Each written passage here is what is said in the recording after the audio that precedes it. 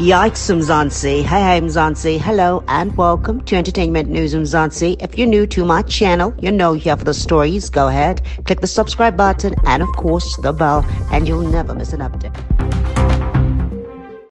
Mzansi, the Tembe family has once again debunked allegations that they were allegedly involved in the brutal killing of slain South African rapper Keenan, aka Forbes. Now, despite attempts to discredit them, the allegations continue to torment the family and tarnish their reputation. Now, ever since the fella and Versace hitmaker was mercilessly murdered, there have been conspiracy theories from here to Timbuktu, Mzansi, surrounding his death, and social media continue to point fingers at they want to know who killed, aka. Now, tweeps have accused Tembe of allegedly being the mastermind, as in ordering a hit on the late rapper following the death of their daughter, Nelly Tembe's tragic passing. Now, Mzansi, Nelly Tembe died in 2021. She apparently allegedly fell from the 10th floor of the luxury Pepper Club hotel in Cape Town. Now, following her passing, aka was accused of allegedly being behind her murder, and now tables have turned, as there are allegations that the Tembe family might be the masterminds behind the rapper's murder. Rumors which they have dismissed as untrue on numerous occasions. Now, Nelly Tembe's father, Moses Tembe, has issued yet another statement imploring everyone to stop circulating the fake allegations. Now, according to Moses, they are gravely concerned about the flood of posts on various social media platforms that accuse him and his family of allegedly assassinating AKA. Now, it is with grave concern that my family and I have had to endure a flurry of posts on various social media platforms that accuse me and members of my family of being involved in the death of Keenan, aka Forbes, the Durban businessman said in the statement again. Now, these accusations are untrue and without substance. I categorically state that my family feel the pain of the Forbes family and would never be involved in an abhorrent act of this nature.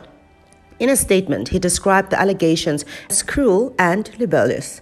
After having to deal with the tragedy of the untimely passing of our daughter, this senseless crime has taken a further emotional toll on us. I respectfully request the individuals making these baseless statements to refrain from doing so. Why?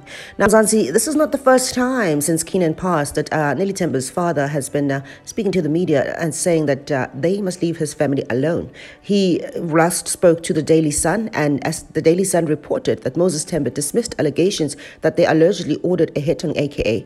He said at the time, "We've never judged Keenan, and we demonstrated our love for him to the very last day. We're so saddened by this sad eventuality, as it robs us of the opportunity we have been waiting for so long patiently to vindicate our daughter in court or inquest," reported the publication.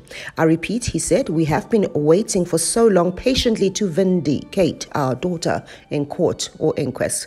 Yikes. Now, in light of the tragic passing of their son, Moses Tembe humbly requested a visit with the Forbes family to pay his last respect. He said, "I would like to visit his home and convey our condolences in person. As a parent, I feel deep pain for Keenan's parents, Tony and Lynn, his daughter, Caro, and the whole family at large. Keenan, extraordinary music contributor to South Africa's rich musical tapestry. We extend our condolences to his extended family and his fans," reported the publication at the time. Yikes, Mzansi. Now, ahead of, Keenan Forbes' memorial, which is happening this Friday, and his funeral, which is happening on Saturday, Mass Country, long live, mega live long.